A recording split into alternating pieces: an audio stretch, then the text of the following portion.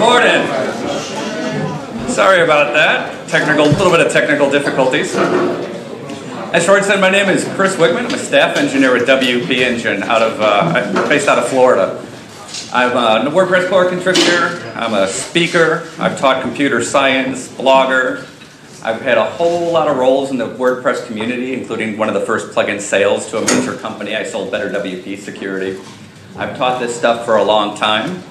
And I typically speak on security or privacy, which has been an interest since my first day as an airline pilot, which happened to be 9/11. It was a great career sign, let me tell you. But so I've been around the WordPress world, though, for about 10 years now, and mostly teaching on security, privacy, things like that.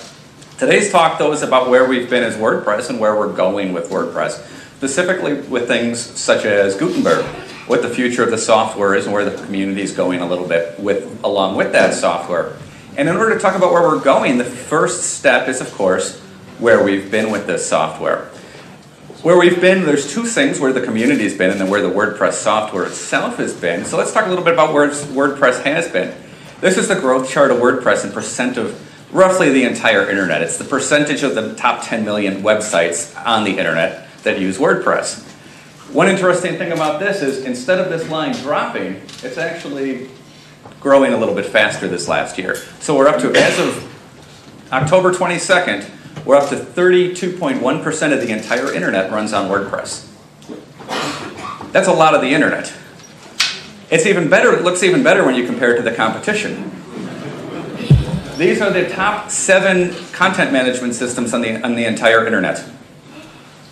So the next closest thing is Joomla. I have a lot of good friends who used to work in Joomla. I'll be honest, I don't know anybody who works in Joomla today. There are people out there. It's the number 2 content management system, but the scale of installs is so vast that it's actually much harder to find somebody that works in even the number 2 compared to something like WordPress. Of course, if WordPress is going that quickly, is there even room to grow further? And yes, there is. The top content management system on the web is still no content management system at all. But WordPress is kind of conquering that one. The lines, especially this last year, where the lines really start to converge, are telling. So there's an awful lot of potential going on here. But still, 46% of the entire internet doesn't use a content management system at all. These might be flat file generators. If you use something like Jekyll, oftentimes they're going to be counted as no content management system. But some simple HTML sites, there's still an awful lot of that stuff going on. There's single page sites and other things that are happening. And that's a heck of a lot of opportunity for WordPress, especially as we move into things like Gutenberg. As well as WordPress does with the current text editor, trying to create the layouts for a lot of these sites that are still no content management system is very difficult today. And that's where a lot of the opportunity relies in Gutenberg. That's where the software has been. And then there's also WordPress, the community. The community, I want to emphasize too, is not the ecosystem of WordPress. WordPress is still, at its core, a tool. Even in this talk, I've divided WordPress the tool or WordPress the software from WordPress the community. They're very different things. The ecosystem is the combination of everything we have going on, whereas the community itself is the people that are working on everything, all the different aspects of the community, whether it be the Netherlands WordPress community, whether it be the South Florida WordPress meetup group, which happens to be my home meetup, WordCamp EU, different products, Gravity Forms, GiveWP, Genesis. These are all different communities we've heard of. And as you scroll down the list, if anybody here that's on Facebook or Twitter or anything, we see these communities really in a more pronounced fashion on things like Facebook. The Advanced WordPress meetup group, the WordPress hosting meetup group, the WordPress security meetup group, and all the Slack channels. I don't know about y'all. How many people in here are on Slack in one fashion or another for work?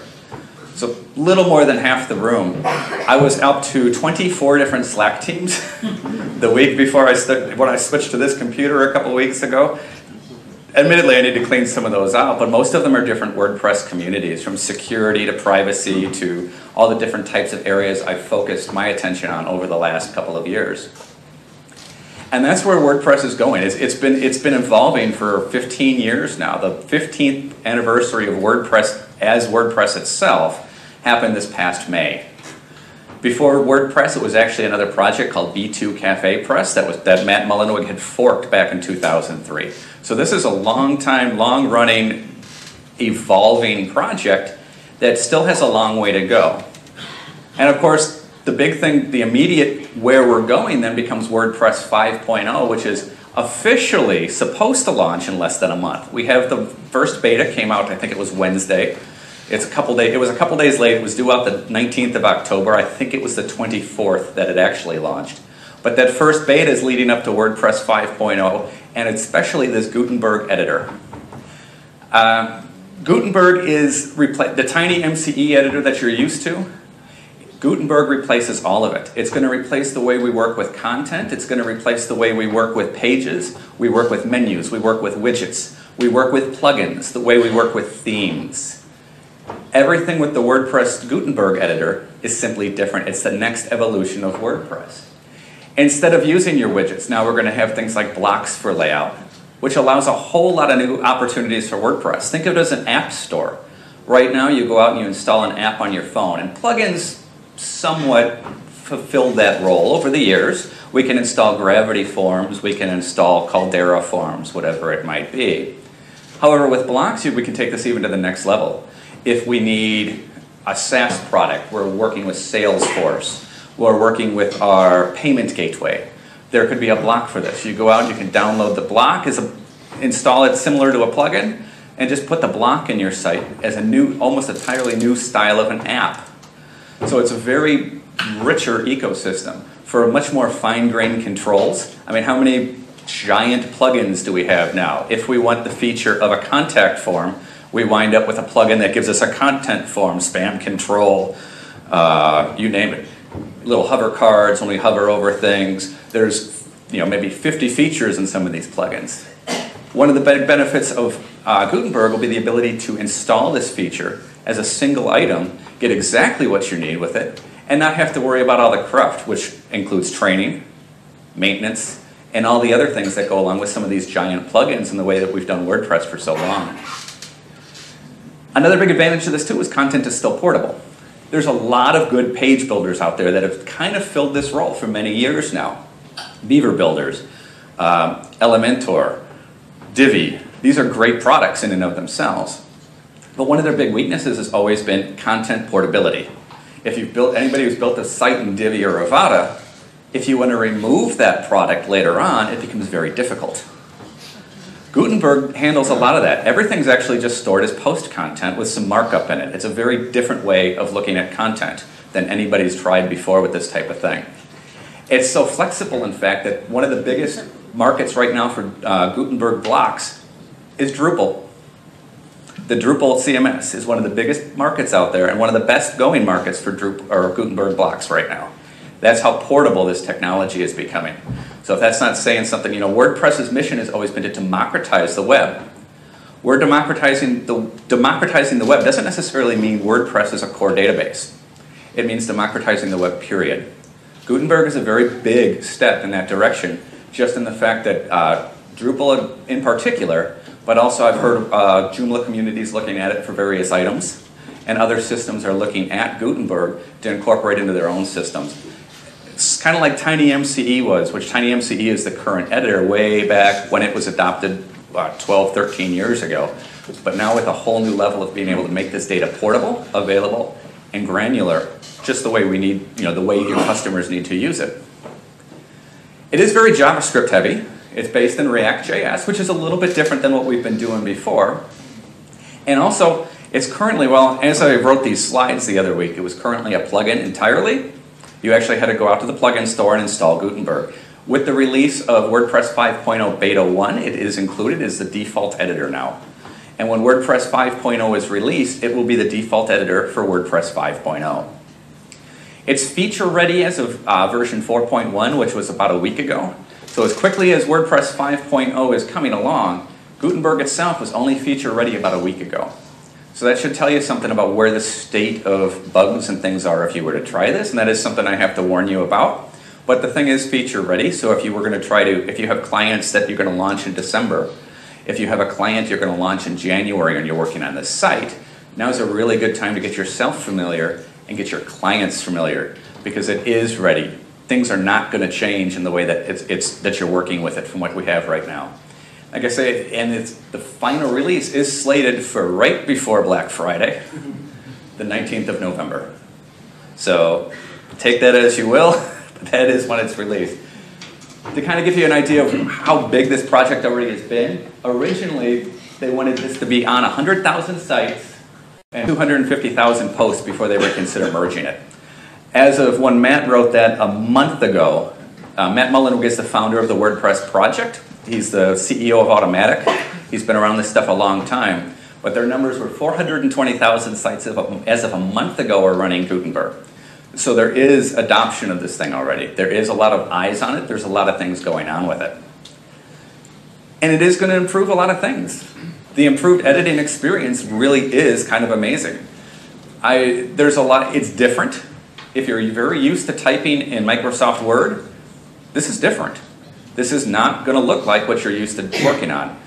But most people who are new to the system, new to WordPress, and just have already started with Gutenberg, are not familiar with the old stuff, find it very much more difficult to go back in everything I've seen than it is for people to go forward into the new stuff. It's going to allow, like I said before, it's going to allow easier integrations to other services. When we're dealing with JavaScript, when we're dealing with things that we're not pulling things into the database, and we can go directly out and integrate with other services, it becomes a much easier thing to integrate, like I say, your payment gateway maybe, a different type of content form, different types of social media posts, whatever it might be. The integrations available with this are amazing. Also, rapid site building. The difference between pages, posts, other forms of content are going to virtually disappear. If you can have a block that might indicate, for instance, if you were working for a school and you had a block that indicated each teacher's name that you just put on the content and then arranged in a menu, that's a lot easier than trying to figure out, well, if I go to staff over here and then I put this page over here and put this widget over there, everything's in one place now. The training, think about how you're training your users and you're training your content editors. We're in this room because we're familiar with WordPress. Oftentimes that's not the case of our clients or our customers. So the ability to train people and make sure everything's in one place and make it easier for them to edit the content they need is really going to be kind of amazing. And that is going to lead to a much easier adoption for new WordPress users. WordPress has been an easy sale for many of us for a long time because of the available integrations, because of things like Gravity Forms, because of how mature the market is. The ability to now take this to the next level and make it easier for our users is going to really help us step up that goal. It's not so much about what's easier for us as a tool. It's what's easiest for our users to actually edit things in. And if they're coming from something like Drupal, if they're already using Gutenberg, your job's done for you. It's already sold. You worked with this stuff already. So now you can use the tool set you know, WordPress, whatever WordPress add-ons you might use, and integrate that all together with a much easier sale for your customer and a much nicer experience for them. And of course, blocks and Gutenberg Editor is actually stage one. The next phase of modernizing WordPress are going to include things like widgets and menus, which I believe is phase two. There's going to be things like themes. There's even been a quote by Matt Mullenweg that phase 4 of the modernization of WordPress, the Gutenberg project, could be core multilingual. In this room, I would imagine that's a much bigger deal than for someone like myself, because that's always been a plugin. And how many of those plugins, WPML is a great plugin, Babel's a great plugin, but how many of us have fought with those plugins over the years in order to try to keep things going? The ability to have that in core and support it in core, where all your plugins, all your blocks can use core multilingual, assuming that does go in 4. That is a quote, you can find him on WP Tavern saying that, but it's not an official item, there's no official roadmap there. But if that was to go in core, the ease of use for international users, for people that aren't from the United States or not English first countries, is just amazing. So there's a lot of potential. There's still questions. When I was asked to do this talk, and when I was speaking with the organizers about this talk, one of the things was, oh, forget Gutenberg. I'm tired of hearing this. I'm tired of hearing the problems. There's still issues. Probably the core issue that we're going to hear the most about, and this room in particular has some very big people involved with this issue, are the accessibility issue. Right now, in the United States, if you work for a university, we can't use Gutenberg. I just left the University of Florida last month. So I've only been working with WP Engine for a little while. They're scrapping their Gutenberg integration right now at the University of Florida. It's not accessible yet. because the universities are required by law, and depending on where your country is, depending on what industry you're in here, if you have accessibility requirements by law, you may not be able to go to Gutenberg on November 19th. That's not to say it's not coming, but people are working on this. WP Campus has agreed to sponsor an accessibility audit. There's a call for proposal out right now to make sure that they are covering all the bases. But this is an issue we have to think about at the moment. It's still buggy. It's not released yet. It's not production software. It's beta software. So if you put this on your client's primary site right now, they're going to find bugs. Notice I didn't have any screenshots of this. There's a reason for that. Every time I tried to make a screenshot of my Linux computer here, some sort of bug, it was just weird graphics glitches. As I was searching for screenshots, I tended to find it was all people screenshotting weird bugs and graphic glitches. It's not quite ready for prime time. However, there are a lot of people using it. There's still a learning curve. The editor learning curve, if you have a user that's been writing in WordPress for the last 10 years as a blogger, there's a learning curve there. It's going to take them a couple of hours. If you're a developer that's been writing PHP for the last 10 years, there's a learning curve there. That's going to take you a couple of months, if not weeks. There's quite the learning curve on the code side of things. This is using something called React.js. WordPress has always typically been PHP, HTML, a little bit of CSS, and JavaScript on top. Now JavaScript is first. So that is going to be a learning curve for your agency or for your shop that's building stuff for it. Integration with existing sites. If you have a site with 50 plugins in there and it's all custom code, it's going to take a while to get that code up to speed.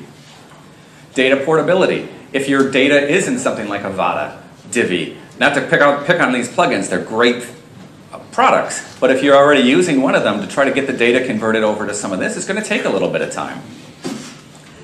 And project updates tends to be one of the biggest things I hear of a concern right now. Typically, WordPress historically has had a very rigid, we do not put new features in a dot release. Right now we're 4.9.8. That 0.8 should never be a new feature by its own admission. 4.9.6 was a huge slew of new features for Gutenberg. So if you're working for enterprise, a large company that relies on stable and predictable upgrade cycles, there's a little bit of a question right now. These are all issues that, as great as Gutenberg is, we do have to think about. So I do want to make sure that they're put out there. However, all of these issues are being slowly worked through. It's not like the core team doesn't know about them. It's just not quite there yet. But again, the product hasn't released yet either, so it's something to think about. And we see all kinds of things. This I would agree with because currently Gutenberg sucks. Here's the problem with collective thinking at Automatic. I mean, there's the range of this. If you search for Gutenberg on the web, this was just a tweet search I did the other day. I tried to get this as close to today as possible as I updated this. But there's also a lot of positive going on. If you're using ACF, it's fully Gutenberg ready. If you're using, I believe Gravity Forms is at it or close. Yoast, I believe you guys are Gutenberg ready at this point. More and more of this is coming online. Again, it's still not released, so that everybody's still kind of working out their integrations. But things are coming along quite well, regardless of what you see of people who have tried it. And if you've tried it, your plugin's not ready for it, people get mad. You see an awful lot of tweeting. You see a lot of social media response on the bad, but not a whole lot on the good side of things. The stuff I see from people I try to introduce this to tends to go more like this. I blogged for the first time. When I actually try using it, okay, it takes a little bit. There are some bugs, and it does take a little getting used to. But the writing experience, the user experience is better than what you had before.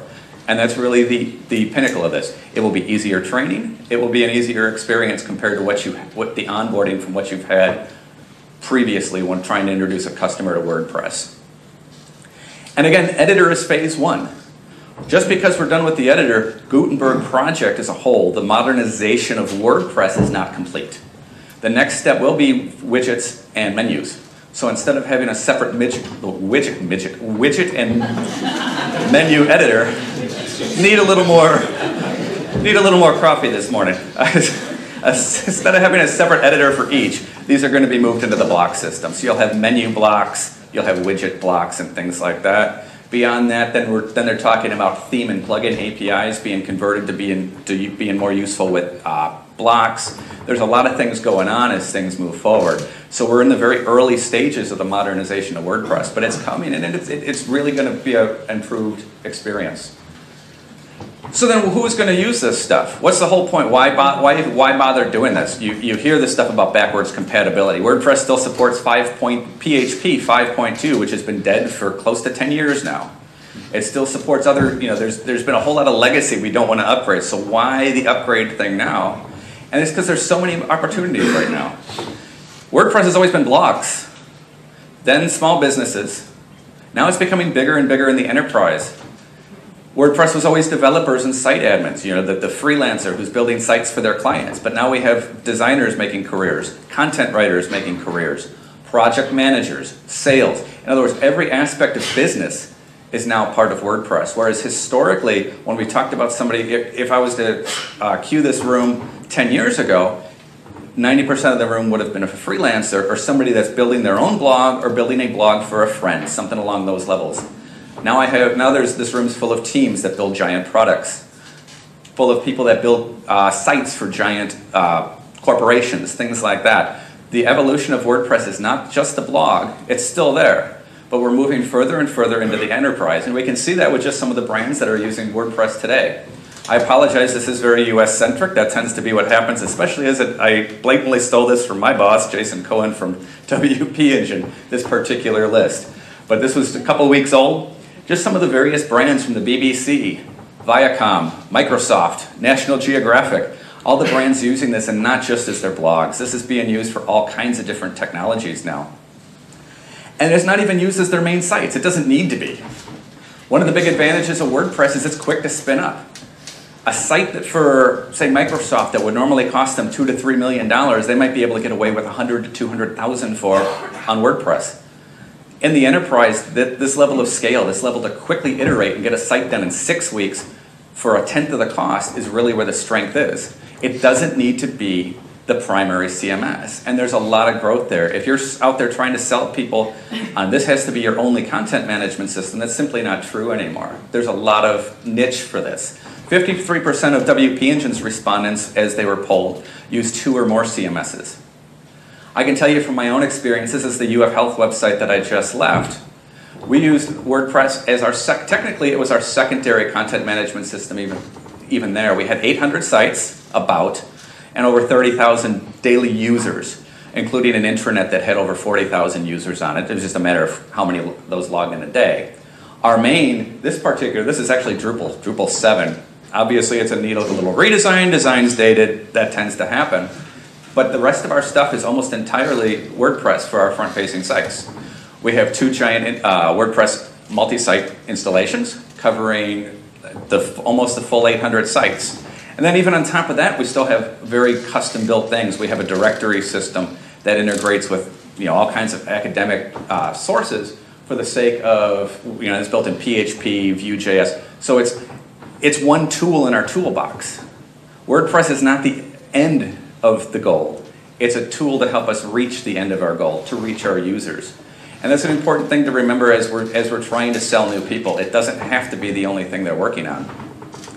And it's still its greatest weakness, or its greatest strength, whether you're dealing with enterprise, whether you're trying to sell a site for $100,000 that Adobe is trying to charge $2 million for, you wind up with the integrations that become its single greatest strength. Everything's already written. The size of the community, the size of the ecosystem around WordPress means chances are you don't need to reinvent the wheel as you would with a proprietary system. From 2011, back in 2011, there was approximately 150 different marketing SaaS items. And this is the Martech evolution. Martech is the blog that puts this out every year. The 2018 version of Martech is up to over 7,000 different sites that integrate, or different marketing services. Nearly every one of those has an integration with WordPress already available. I'll be honest, I don't know how US-centric this is versus how centric this would be for different services in different parts of the world, but the concept is there. If you're trying to integrate your customer with anything they need, WordPress probably already has it for you. That's not changing, that's getting stronger, especially with the ability to build blocks. Different types of services, especially stuff that was displaying content retrieval, is much easier with blocks than it was trying to pull things, store it in the database, build all this custom stuff to support it, and then wait for caching or something else to break. This is going to be easier on your hosting. This is going to be easier on pretty much all aspects of WordPress in order to make sure that things are still moving and your customers getting exactly what they need. To kind of zoom in on this, this is the 7,000 from 2018. I can't read any of them individually. They're just so stuffed in there at this point, but the idea still comes across. There's just so much out there that we can integrate with at this point. So then it begs the question, is building a theme still redundant? If you're still doing this the old way, if you're just building a theme, if you're just building that blog, should we rely on the word, should we move on to new technology? Is what we've learned over 10 years still, do we have to move on to the new stuff? No, we don't have to move on to new things.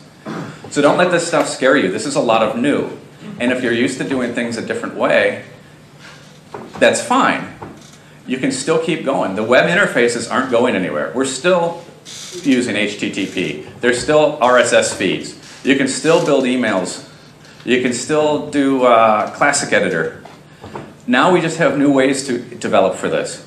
You can interface with WordPress from the API level. API is application programming interface. So instead of what a user is supposed to see, this is what another computer is supposed to be. You can get data out of it from computer to computer instead of just sending it to a person. You can interface from it from the command line, which is on your Mac or your Windows. You go to the terminal, you can start typing things and you can pull up WordPress that way. These are going to be strengths. These are different ways. Instead of just having one or two ways, we're not just building web pages anymore. We're building all kinds of integrations meant for being consumed by all kinds of users, most of which aren't even human at this point. We can be consumed by another computer, another service. We can make SaaS services, progressive web apps. All these new technologies are available, but not required. What does this mean for WordPress work? So what does this really mean for our jobs? It's just simply new opportunities. If you're a developer, learn an interface. If you're working with the front end, if you're building HTML layouts, templates, great. You might need to add React to it to get the most power out of it in order to make the sale, but you don't have to learn an entire new skill set. You're adding some to your existing skill sets. There's other opportunities and themes and beyond. I don't actually write PHP code anymore. I work in WordPress. I'm writing in Golang. Golang is a Google C-based language. I see I'm not the only one in the room. It's a C-based language developed by Google about 10 years ago that's built for command line tools, built for desktop tools, really. I don't write any PHP in my day job anymore, and I still work in WordPress. It's a new opportunity for me, and frankly, after 10 years of writing PHP plugins and that, I was getting a little burned out. It's been nice to be able to switch and still be in WordPress, still be in the community I know, and do other things. Of course, for designers are probably in the best shape with this. Layouts of all these different integrations and everything, the sky's the limit there. And then non-text. Even if you're doing something, if you're a writer, the ability to make content easier just means more content's going to be available. It's going to be easier to get that content in. There's more opportunity to use your skill sets, whether it's in content, project management, or just about anything else. The opportunities are there. We're selling to bigger clients. We're including more people. We're branching out into new areas. The opportunity is there for all of this. It's not just the developer's world anymore. It's not just the site admin's world. That's just one part of it.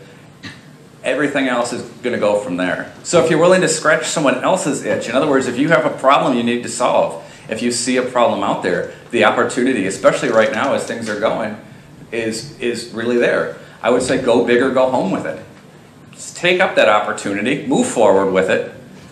There's very little plugins out there right now using building blocks. So if you want to learn blocks, start putting your code out there. Better WP Security was a plugin I built. It's now iThemes Security. I sold it to iThemes, it'll be 5 years ago next week, I think. It was one of the first big plugin sales. I was a student at university, just trying to learn code. Don't ever look in the code of that plugin if you want. Some of the old stuff is a little odd. But it was one of those, I had a need where I was working to build something, so I took it and ran with it with a plugin, and it's built an entire career, leading to my Golang work today. There's all kinds of this stuff, especially right now, probably right now more so in the last 10 years with Gutenberg, with these new integrations, to take a new idea and run with it, whether it be accessibility, privacy, development, design, it's all right there right now. So then your next step then is just simply get involved with it. I give this talk a lot about community, and there is I can't pronounce names this morning. Shord was saying there's the community workshop next. This is just kind of a quick overview. I would say that if you are interested and you're ready to move forward, you've already taken the next step just by sitting in this room. The fact that you're here means you're trying to learn Gutenberg, you're trying to learn WordPress. So there's the next step. I would suggest today, though, get out and enjoy the hallway track. The hallway track is simply if there's a slot where you're not necessarily interested in the topic, take that opportunity to network here. I live in Florida currently because of WordCamp Miami and the hallway track. I work at WP Engine, quite honestly, because of the hallway track at various WordCamps. I've gone through, this is my 5th WordPress company. I've never applied for any of the jobs I've had. It's all been networking through various items or through various conferences. So take that opportunity, especially with ideas in Gutenberg. If you're a designer, maybe it's team up with the developer. This is the type of place where you're going to find that work and the help to move forward with this stuff. And take it beyond the conference, your local meetup. I'm assuming I couldn't find a Utrecht WordPress meetup on Meetup. That might be because it insists on searching Florida for me. It's out there. These meetups are out there, from WordPress to designers to Drupal. Girls Who Code is a huge meetup right now in the United States. Just you name it. There's React meetups, Golang meetups. These are the great spot to take these skills to the next level, to get involved in your local community. The Austin WordPress meetup is the one that got me involved in WordPress at first. So yeah, some of you, I think he's been to this camp before, is why I picked this slide, the guy on the left, Mendel from GoDaddy. But he was one of the guys that kind of helped pull me into the Austin WordPress meetup back in the day. You can even have to go, if you're remote, if you're too far from things, just join us on Slack. make.wordpress.org/chat. You have to have a WordPress.org account. But this is the Slack team. Weekly meetings from dev, from timelines, from accessibility to privacy. All these meetings happen on Slack, WordPress.org Slack channel. Every week, just about every team has some sort of meeting. So if you want to get involved, that's the place to do it. And do it your way. Find your passion. Don't let somebody tell you that if you don't know React, you can't make it in WordPress. If you don't know Gutenberg, you can't make it in WordPress. If you don't know whatever it might be, the list goes on. Developer is one role in this ecosystem. It's one role. There's all kinds of roles, and there's only becoming more and more every day. The amount of jobs I see every day, from support people to project managers to content, especially content writing jobs, I've seen so many more of lately. The opportunities are out there. Don't let somebody tell you you can't do it. Don't let somebody tell you Gutenberg's going to stop you from doing it. This is not the end of WordPress. This is a new beginning. This is where WordPress is going, and it's going to be new opportunities without the loss of the old opportunities. So if you're still working in PHP, still a lot of opportunity for it. There's just more things you can learn now. So thank you all for coming out this morning. I hope that gives you a little bit of an idea of where WordPress is going, where Gutenberg's going. Again, my name's Chris Wiegman. You can find me as Chris Wiegman on, well, pretty much anything from WordPress.org to the WordPress Slack to GitHub. Thank you very much. Is there any questions before I close? I think we have a couple minutes. Either it's too early in the morning or I talk way too fast. Thank you all very much for coming out.